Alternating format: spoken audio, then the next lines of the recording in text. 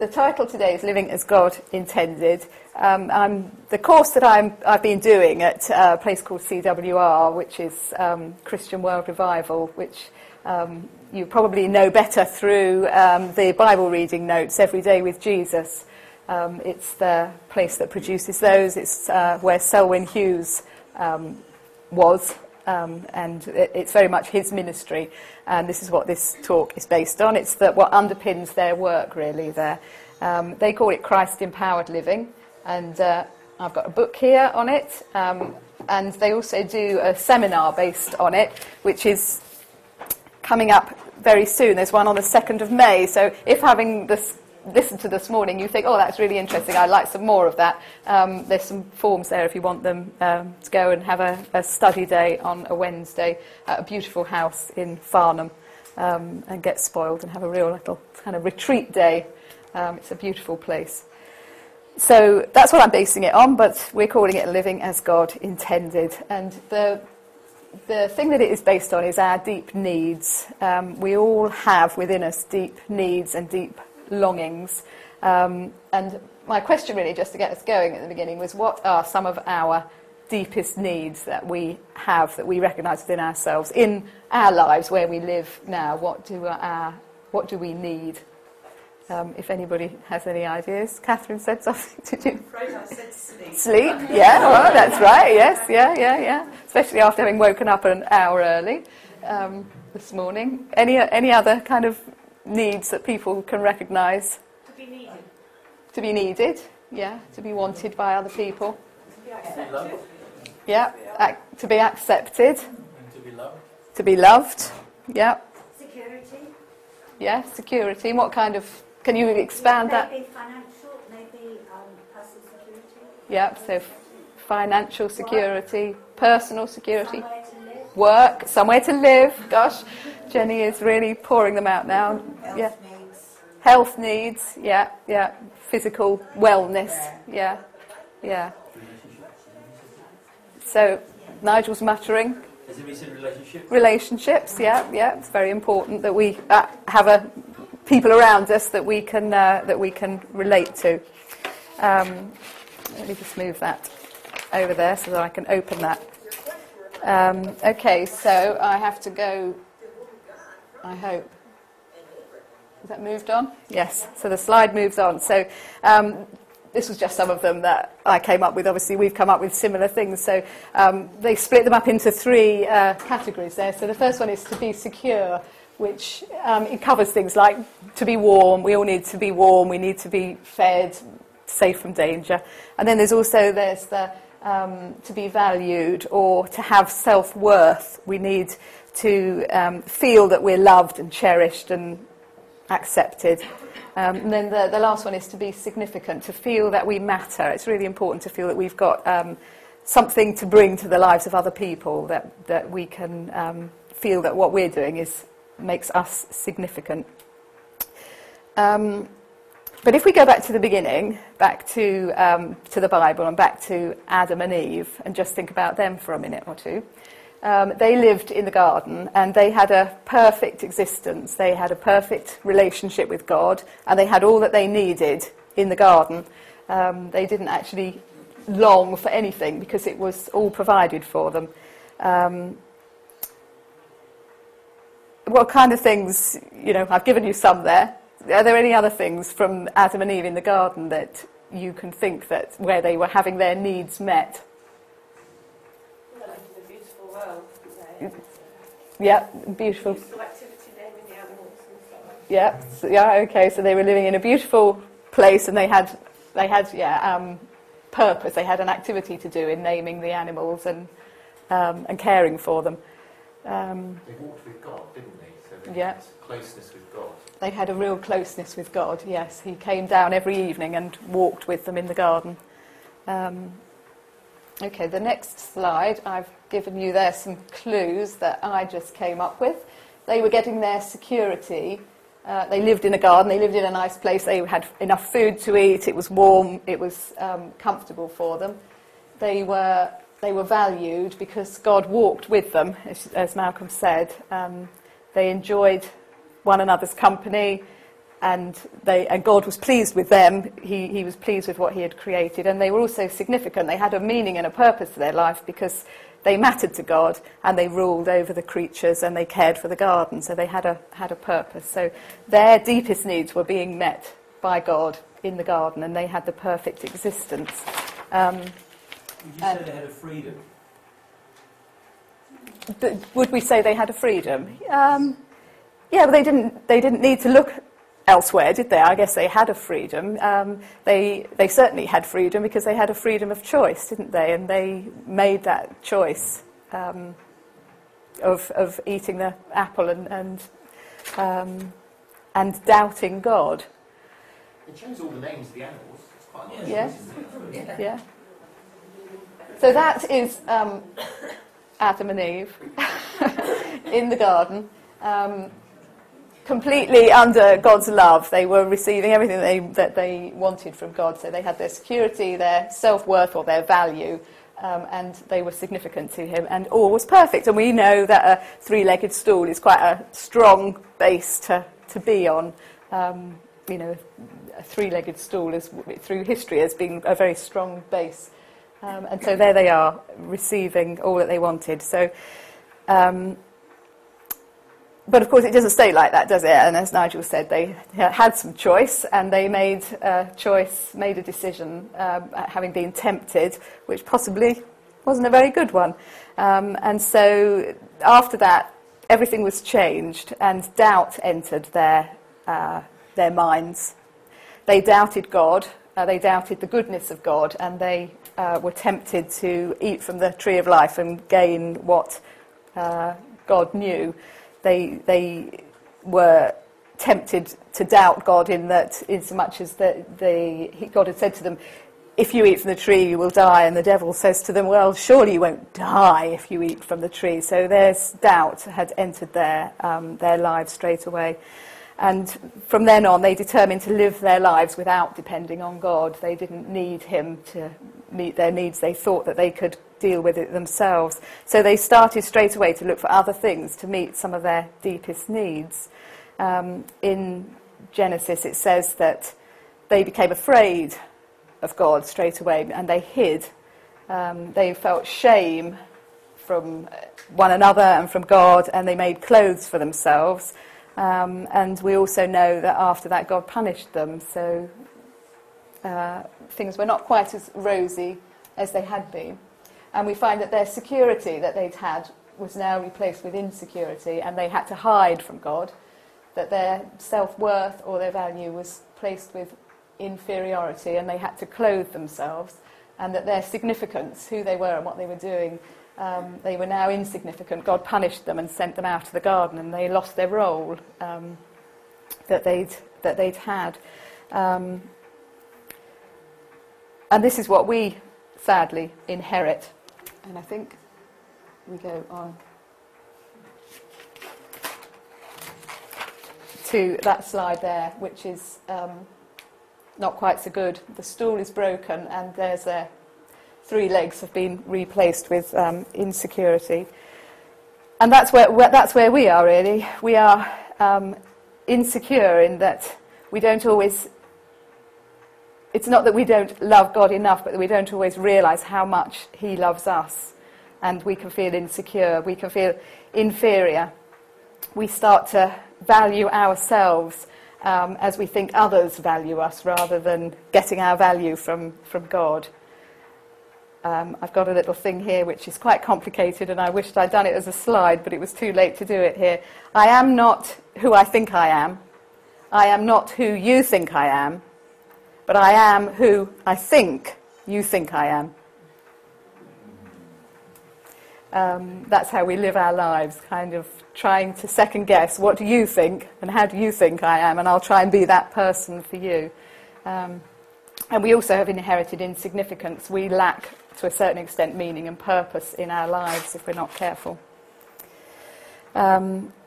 But we all have those same three deep needs and longings, and we have within us a desire to get back to that right place with God. He places that within us, and we don't always recognise it, but it is within everybody, a desire to get back to that right relationship with God, and to have our security, our value, and some significance. Of course, when we're born as babies, we require our parents to provide that for us. But, we need our parents to feed us and keep us warm. But as we grow into adults, we try to meet those ourselves, whereas really we need to recognise them as adults and recognise God. But God did create us to think and to use our minds, and there's just a couple of Bible verses just to remind us of the fact that when we were created as thinking beings, and God doesn't mind us using our minds, but he wants us to use our minds correctly. So the first one is in Isaiah 55, which Ruth has got. Verse 8 and 9, "For my thoughts are not your thoughts, neither are your ways my ways, declares the Lord. As the heavens are higher than the earth, so are my ways higher than your ways, and my thoughts than your thoughts." Thank you. Did you hear that? Did everybody hear that? It's basically, that's the verse that you all probably know, but my thoughts are not your thoughts. So we have to acknowledge that God's given us thoughts. And then the next one is, no, it's not Dawn. The next one is Jenny.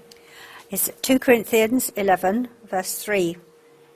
"But I am afraid that just as Eve was deceived by the serpent's cunning, your minds may somehow be led astray from your sincere and pure devotion to Christ."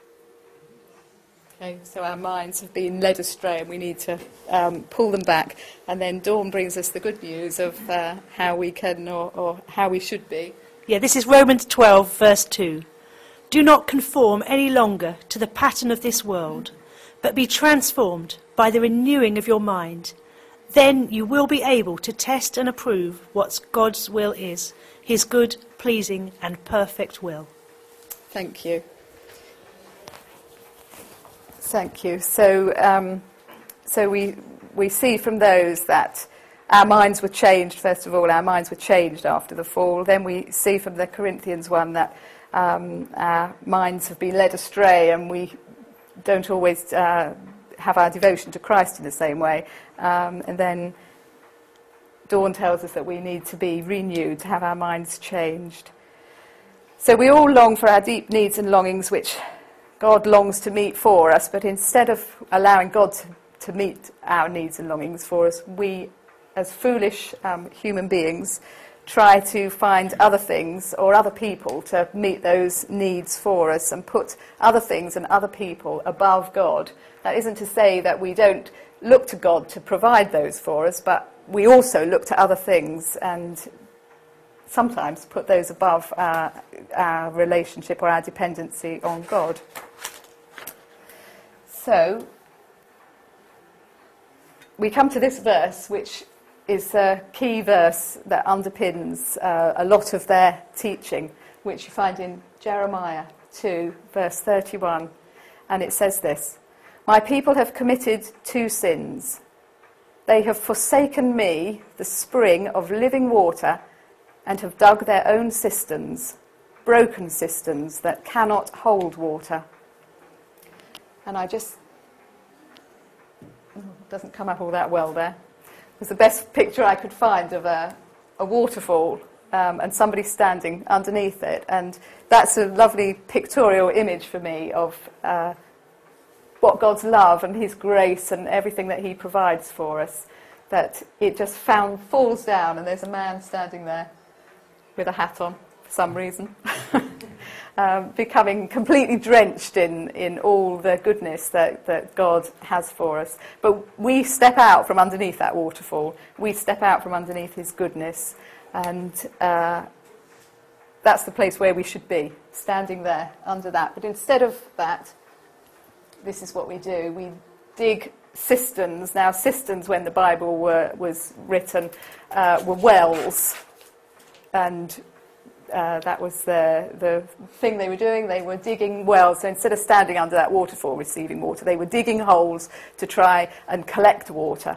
But the cisterns were broken and they leaked. And they may fill up with water for a while, but the water drains away. And so you then have to go and dig another one. And that is the analogy for what we do in our lives. Instead of standing under the waterfall, we dig holes for ourselves that satisfy us for a little while and make us happy, but they leak, and we need to move away and dig more. And we go about looking for other things and other people to make us happy in our cisterns that we dig. So this is living as God intended. This is where we should be. We're over here. We're thinking beings, and we have our deep needs and longings, which we recognise, and we come over here under God's goodness, and we allow him to provide for us. But it's not the way it is all the time for us, or the way it could be for all of us. Now, in the Bible, in Proverbs, the Bible mentions fools a lot. And a fool is someone who thinks that he knows where life is to be found, but doesn't. And this is what we do. Instead of allowing our deepest needs and longings to be met with God, we set up for ourselves, it says chosen goals there, so we create goals for ourselves, things for ourselves that we think will make us happy. But sadly, this blue bar here that's blocking that are the things in life that actually stop us from reaching our chosen goals. If we could get to our goals, then we would make ourselves happy for a while. But sadly, there's a lot of things that get in the way of that. So we have unsatisfied deep longings. We think we know better and can meet our deep thirsts outside of God. We have unnoticed wrong thinking. We try to drink from leaking wells. And we have unrecognised wrong goals that we choose to go after, things that we choose to make us happy. There's a big difference between what the world says is normal and acceptable, and actually what the scriptures teach us is good practice. Even Christians, I put here, even Christians can put other things in place, either as equal to God or even above God, without realising it. Subconsciously, we can move into this situation. So, I just wanted us to think for a moment about where else we might look to have our deep longings met. What things may we have in our mind? What goals may we have that we think are going to make us happy? And I don't know whether, from what I've said so far, there's anything that you can start to recognise that may have become a well in your life that you're having to dig to try and meet your needs. So I'll give you a minute to think.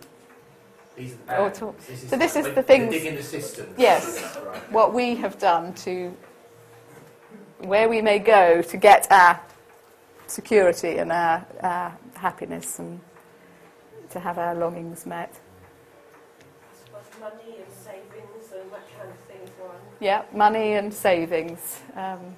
Well, it says, yeah, that's right. Yeah, and we're never satisfied with what we've got in the bank, are we? Because we always think we might need a bit more. So there's that constant drive to earn money all the time. And so perhaps you then put your job, as part of it, that constant desire for getting more money. For praise from other people rather than love and acceptance from God. And then we're very dependent on whether people do praise us or not. Yeah. So praise, Dawn's saying, praise from other people. So it's to do with who you are in the eyes of other people. Yeah. Which I think we're all guilty of. I certainly am. Anything else? I suppose wrong relationships as well. If people are desperate to feel that someone cares about them, it's a scattergun approach. Yeah, absolutely. Yes, wrong relationships that we.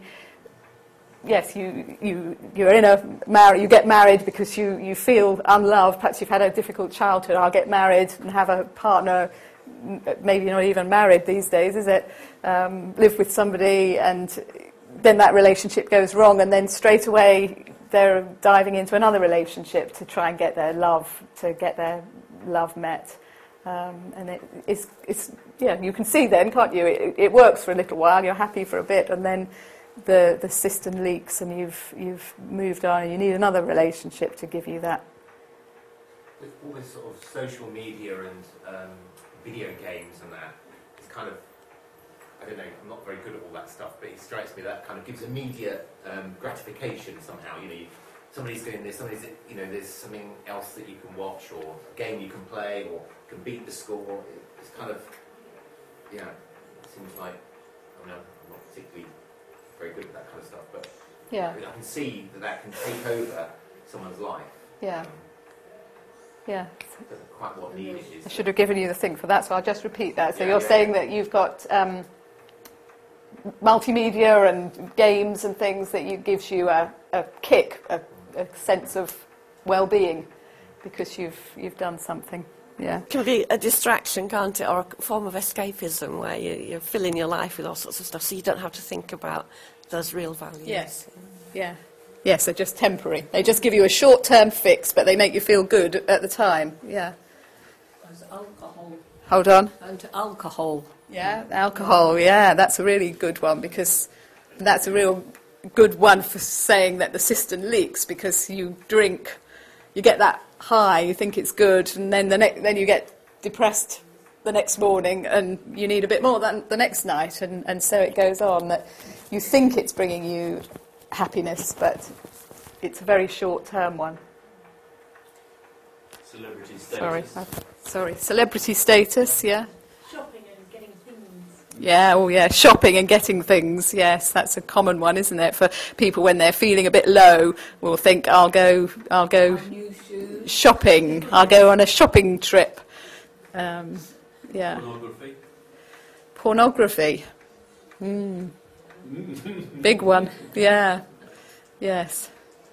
Yeah, and it just leads on and on, doesn't it? It doesn't ever meet those needs properly, and so it just a downward spiral. You could liken the lottery to that as well. You could liken the lottery to that as well. Playing the lottery, yeah. Yes. Is there a sense, shall I just... Yeah. The question I've got is that each of these things, in small doses, may not be a well. So I just wonder if there's anything you've got to say about that, Penny, just because it strikes me, if you take everything we've just mentioned away, it would seem a little bit empty. Does that make any sort of sense? Yeah. So I don't know what they say about that, or any thoughts on that. Yeah, I mean, nothing. We can't say we can't have any of these things for our pleasure, but it's putting things above God. It's when they become more important to you than God, I would say. That there's nothing wrong with having them. There's nothing wrong with having relationships. Yeah. I mean, relationships is one, for example. I mean, God would say quite clearly that we should have relationships. We should have a partner that we love, a husband or a wife that we love. But if we are then turning our husband or our wife, our relationship with them, into meeting all of our needs to be loved and valued, then we've made them into God, because we're saying to them, my life depends on how much love you give me and how much value you give me, and we're not putting God. So it's when you're putting something above God. Not having them in themselves is not a bad thing, but it's when they become more than God, then that is the danger. So do they say why people do that? Do they say why people do that? What causes people to do that? Because they've stepped out of that waterfall of God's love, and they're trying to. What causes them to step out? Well, we're born outside of Yeah, the sin, the fall caused us to. That was when Adam and Eve had a perfect existence, and it was when they ate from that tree of life that the shame, the guilt, the problems came into their world. So why do it if that's She knew he wanted the apple. She knew he wanted the apple, and she wanted to give him everything. Hold on, let me come here. Lynn's got a little gem for us. She knew that he wanted that apple, and so she got it for him to please him, to buy him. Yeah. And I think it's our very nature, isn't it? We want to be under the waterfall. I want to be there, but I find just the way I am, without even thinking, I've moved away. But the horribly logical person that I am says why? Because I don't think like that. I think that's why I'm asking, because I think there's a certain, I think, might be wrong, but there's a certain type of mental way of thinking that might make you do that. But my brain would say, no, don't do that. I know, that's And totally therefore I logical. find it hard to understand. I wonder if it's a lack of trust. Like, I know I can easily, if I get this, I can definitely get that kick, but can I trust God? Will God definitely do that? You know, so it's a lack of trust, I suppose. Will God definitely fill my needs? Yeah. I don't know. And it isn't something that you master. You know, oh, I've done it. Oh, I've got there. Oh, good. Because we just step out of it all the time. I can realign myself back under that waterfall, and then a little while, if we go on a bit further, I'll start talking to you about negative emotions, and they are a warning to you that you've stepped out from underneath. That you've got a goal. You've set up your own goal that is wrong. These things can be very appealing, can't they? They tempt us, they draw us. Sorry, Dawn, saying that they're very appealing, these things. Yeah. I remember David White, who's the minister at... Oh, hold on, sorry. David White, who's the minister... It's good fun, this, isn't it? Who's the minister at St Andrews, said that in his ministry, what he has to do, or what he finds is crucial for his ministry, is that he needs to remember that it's all about God. And one way he does that, which I know is not a luxury that everybody can do, but he spends one day a week on his face before God saying, it's all about you. I want to know your love afresh, and I want to hear what you want me to do in my life. And I think the issue for us is our lives get so busy and we're caught up in the systems of this world, which demand of us certain things, that often we feel quite distant from the love and power of God. And so when that happens, I guess we then say, well, okay, I'm having a pretty miserable day, but at least I can have a bottle of wine this evening, or at least I can look at my bank account and say it's okay, or at least I can look at some pornography, or do you know what I mean? So in a sense, if we're not actually living in the flow of God's love, knowing His presence with us, then there's other things which seem to take their place, because we are needy people. We have those needs. Yeah, thank you. That's very... Pat, do you want to finish up? Much better than me. So, and I think following on from that as well, that I've got down here as one of my notes, is that it's hard work digging wells for ourselves. It's actually tiring. You know, we've got to keep on, whereas if we just remember to come back under the waterfall, it's much easier. We just finished digging one well. We think we'll at last be happy. We realise it's leaking and we've got to go on and dig another one. I've put here that we put ourselves and others under a great deal of pressure when we ask them to meet our needs, which we've talked about. And we anaesthetise the pain that we get from all this digging that we're doing. We can anaesthetise the pain with pornography and alcohol and drugs and shopping, and it's something to numb the pain. So we're turning everyday things that we do, and possibly our relationships as well, quite unconsciously into a sin and into an idol. And of course, we go back to the Ten Commandments. One of the Ten Commandments was that you will not have an idol above me. And so the important thing is to remember that it's the things themselves are not bad, but it's when we're putting them above God, when we're giving them more importance than our relationship with God. So I ask you to search yourselves deeply, regularly, almost on a daily basis, and to try and acknowledge within yourself whether there are idols that you have, whether there are other things or other people that you are relying on to meet needs that really we should be getting from standing under that waterfall of God's love and provision. And it's something we have to keep on doing. And I had to do it. Just preparing to do this made me really sit down and think, wow, have I? Am I still there, for when I first discovered this? And I think regularly, weekly almost, I need to re-examine myself deeply. Do we worship created things rather than the Creator Himself? So it comes on to how do we do it, which perhaps is where Ian was asking a little bit, how can we make sure that we're back there? So the first and most important thing is that we do have a Saviour. We have Jesus Christ. He died for us, and he died to make it right for us. He didn't die because God didn't send him God didn't send Jesus to die to make us love God, but he sent him to die because he loves us. We get our love from him.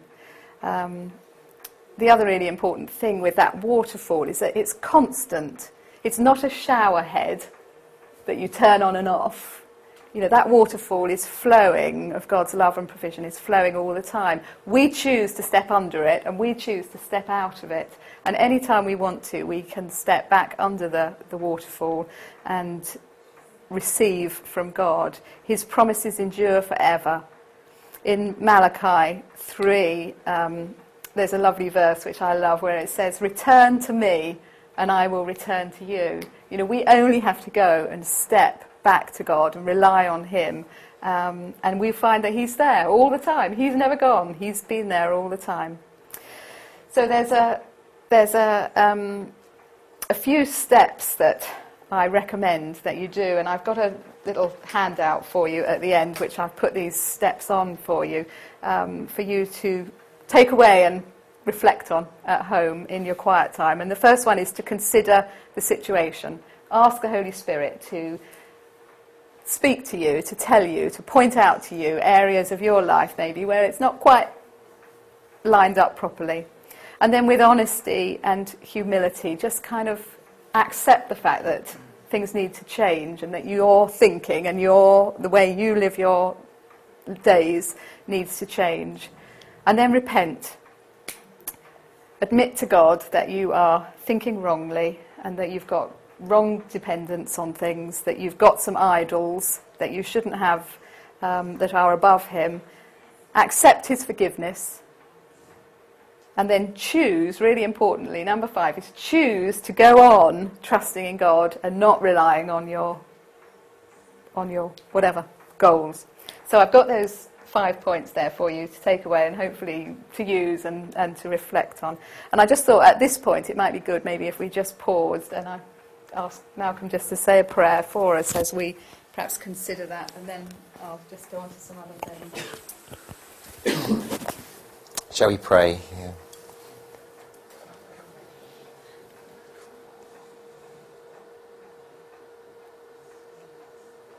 Yes, we thank you, Lord, for all that Penny's been learning and all that's revealed in your word.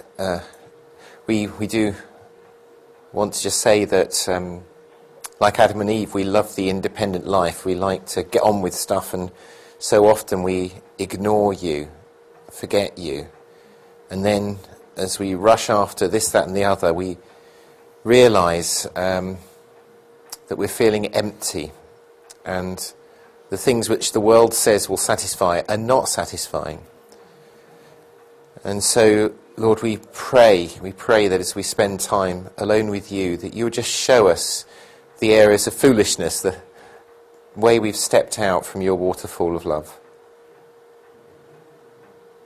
And I pray you'd give us faith and trust to step back, to turn away from patterns that are unhelpful in our lives. And we each perhaps know some of them, and perhaps we need your Spirit to reveal others, so that we can truly be the happiest people on earth, knowing full significance, self-esteem, self-worth in you. And thank you that you have provided everything. You've provided Jesus, you provided your Spirit, you've provided the body of Christ, your church, you've provided the beauty of creation all around us. You've provided everything for us, and help us to see your hand in it all and not imagine it's just our doing. So continue to teach us today, renew our minds, change our thinking so that we are aligned with your perfect will, both for this life and the life which is to come. Amen. Thank you. So this is our security, thinking about that 3-legged stool again, our security. These are some of the things that God has provided for us through his creation. Food, water, oxygen, light, darkness, sleep. Somebody wanted sleep, didn't they? Safety. And of course the most important one is love. And I've just put down here Psalm 23. It says, I shall not want, I shall fear no evil. We have it all provided there for us. And then the good news of our value is not in what other people think of us or who we think we ought to be for everybody else, but our value is in Jesus. And these were just, they didn't come up, that light print doesn't come out there very well, does it? But these are just some of those wonderful promises that we are children of God. Now, this is our value. It's not what my husband thinks of me or what my children think or what you think of me, but we're children of God. We're created in his image. We're the apple of his eye. We are adopted into his family. We are part of his inheritance. That Jesus paid that ultimate price for us, brought our freedom on the cross, just because we're worth it, just because I'm worth it. He did it just for me. Even if everybody else is perfect, he would have done it just for me. And that we are loved by him because of who we are, not because of what we do, because of who we are. And I just think that's an awesome truth. So if nothing else, just remember that. Our value in Jesus. And then our significance. We are all significant. That lovely verse in the Bible that says that the plans I have for you, declares the Lord. He has a plan and a purpose for us, and we have a role to play. Even if we don't recognise it now, he has a role for us to play, and in his eyes we are significant, even if we feel worthless from what the world tells us. He calls everybody. He's got service that he calls everybody to do. We can all love our neighbour, and that gives us significance in God's eyes. We can spread his word if we have the confidence to. We can tell other people. We can love justice. We can hate injustice. We can be a light to all people. We can recognise the gifts that he gives us, because God gifts everybody in a different way to do things. We can all show kindness. And we can all care for the poor and the oppressed in some way, even if it's only a very small way, but it gives us significance in God's eyes. So his love flows right out of us to others when we realise how significant we are, and we stop digging wells and we just stand and receive from him. We start living the lives that God intended us to live, being loved unconditionally by him, knowing the ultimate value that we are to him because he sent Jesus. How can we share that, Penny? Pardon? How can we share that to other people? What you're saying now, how can we encourage one another? How can we encourage one another? Telling them, I guess. Telling them all those truths. So that, yes, that they're valued, that God loves them, that Jesus loves them.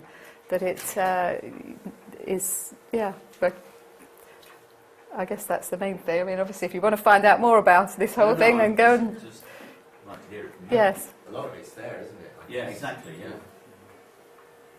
It's quite interesting. It's flowing, isn't it? So it flows into us and flows out. Yes. Yes. Yeah, so sorry, I should have said that. It's flowing. Malcolm's saying it flows into us and out of us, yeah. I think sometimes we get caught up with all the mundane things, and we think, well, I can't do all these things, but somehow we need to find God and find his love in the mundane things and see him in those things. Yes, yeah. That brings you your significance, yes, but what Nigel's saying is how we're passing that on to other people. But I guess it's to say to other people, I'm doing this because God loves me. That's where I'm getting it. I don't think you need to do too much. I think if you let his light shine in you, then that will flow out to others, just your own life. Yeah. If it's walking with God. Yes, yeah. Yes, it's a natural thing, isn't it? It's a natural progression. To do something. Yes. To make something happen. Yeah. And I think when you walk with God, it's almost the reverse. Yes. Yeah. As long as you're walking with him. Yeah. His light will shine through. Yes, so his light shines through you. Yes. There's a dimness when you go away from what those points that you mentioned earlier on. You shouldn't I? I realised you were going to say so much. No. Sorry. Let's bring hold your hand, Penny. Hold on. Lynn's got something. I think it's also practicing getting discernment on what other people are thinking and needing at that time and at the right time. I mean, there's a time for everything, a time to be born, a time to die. And it's so necessary, if you can, use the Lord to show you what the time is now for that particular person. Yeah. And the time is important, because sometimes you may have a plan for the future, maybe 10, 15, 20 years' time. And of course, when that time comes, it's not what you wanted. Because at the time you wanted it, but you had to think about it and plan it ahead. Yes, yeah. Yes. So I had to let go and let Jesus. Yeah. I've got to let go. Let go and let Jesus. Yeah, that's very good. Yeah. Yes. Stop trying to be in control of it yourself, but trust in God. That's what I put here, actually. My last point there on that was it's about trust. It's about having Jesus as our centre, not as an optional extra. You know, he has to be the centre. So I'll just go very, very, very quickly just to give you a flavour of what you could go on to, and maybe if I get an opportunity we can look at these deeper. But so we start getting problems in our personality really, when we're starting to look for other relationships or other people or other things to meet our deep needs and longings. And this is where we start to get into, you know, the psychological problems that we develop in life. So we go back to this slide here with our chosen goals. And it's this thing here that blocks our goals, that causes problems within our personality to arise. And that's especially for Kerry here, because I have got a picture of a car dashboard here with warning lights coming up on the screen. And the thing that is very important is that when you have a negative emotion, something within you, negative emotions are things like anger, guilt and shame, anxiety, fear, things like that. Whenever I have a negative emotion, I think to myself it's a warning signal that something is wrong in my thinking. And it's a warning sign from God to say to me, hold on a minute, why are you thinking, like, why are you feeling like this? What is your goal? What are you trying to set for yourself to make you happy that you can't reach? And so they're warning signs from God, negative emotions. We feel them for a purpose. It's to remind us that we need to change our thinking. So guilt and shame are one type of emotion that we can suffer from on that kind of spectrum. And usually it's when we have set a goal for ourselves which is unreachable, when we've decided that there is some, and I'll give you an example for these in a minute, but that is their guilt and shame from an unreachable goal. So we've set ourselves a goal which is something that it's impossible to get to, and so we feel guilty that we're never going to get to it. Then there's anxiety and fear, which is when a goal that we've set is uncertain, when we don't really know whether we've ever got there. And the last one is anger and resentment and all those things on that spectrum of frustration and things. And that's when a goal is blocked. That's always an easier one for me to work out, because it's things like if you want to get somewhere on time and there's a traffic jam, you are angry because your goal was to always appear to be on time or to be punctual. Something's got in the way, so you're angry because you can no longer be on time. The other two I always find more difficult to find an example of, but I did think of one this morning, actually, when I was driving to take Johnny to choir practice at 8 o'clock this morning. And I was thinking, now what example can I give to the other ones? And I thought, anxiety, when do I feel anxious? And I thought, actually, I'm feeling anxious about this morning. You know, I'm feeling anxious about coming here and doing this. And I thought, okay, so what's my goal then? What's your goal? And so the goal that I think I had set up for myself was that I wanted to come here and deliver a talk to you for half an hour, 40 minutes, whatever, without having to refer to notes. And I wanted you all to think well of me. and I wanted you all to go away thinking, oh, she's right. So that was my goal. And of course, it was making me feel anxious and and a little bit uncomfortable. And probably at the end of the morning, I will go away and think, "Oh, I didn't really do that very well, did I?" And there's my shame coming in because I haven't done it as well as I wanted to. What's my so there's my shame and my anxiety coming in from this goal that I've set to produce this well. So then I think to myself, no, okay. That is not a good goal to have. I'm never going to stand and speak without notes. So if I set myself a goal that's more reachable, I have notes. And so I can stand here and use notes. So my goal is now no longer completely unrealistic. I've got notes and I'm going to use them. And I'm not going to care about what you lot think of me. All I'm going to care about is the fact that God has told me to come and bring this to you this morning, and that my value is in being obedient to God, not in what you think of me. But it's very easy, you can see, I hope, it's very easy to get my value from the feedback that you may or may not give me, whereas really I need to say, it doesn't matter what they think of me. I've got notes, so it's now achievable, and I don't care what you think, because all that matters is the fact that I've done what God wanted me to do. So when you have a warning sign of a negative emotion, go back and question your goal. Another really easy one is as a parent, when or maybe as a wife, that you want to put all your value, get all your value from your husband and all the love from him. You put that relationship onto such an uneven footing.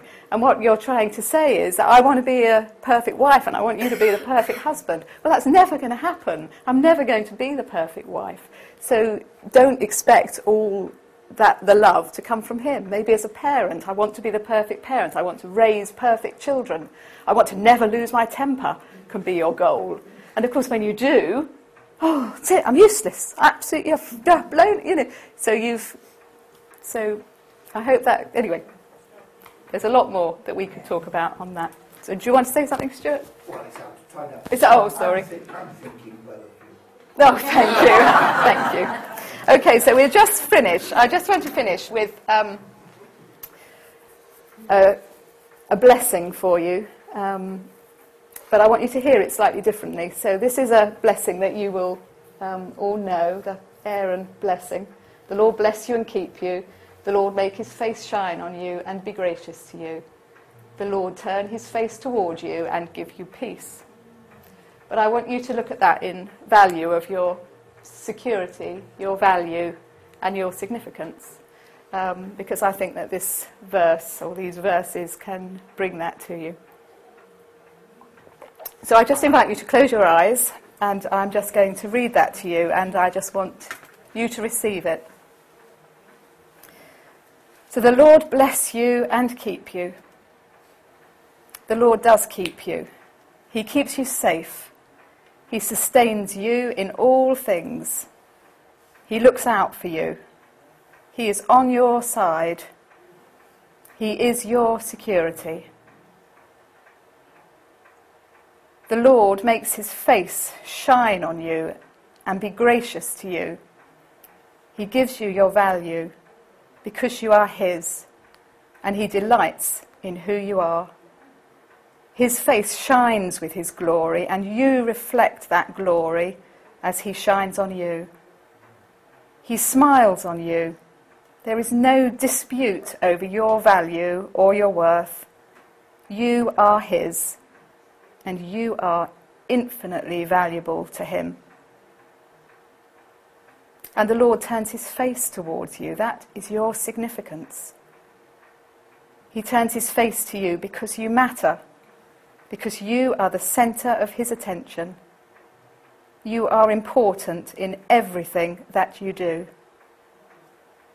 And lastly, he gives you his peace, that priceless shalom peace of God, the peace that passes all understanding, where all strivings and digging of wells cease. And we can rest in him, knowing that we are loved, valued, and important to the Lord Almighty, the creator of all things, the Father of the heavens. Amen.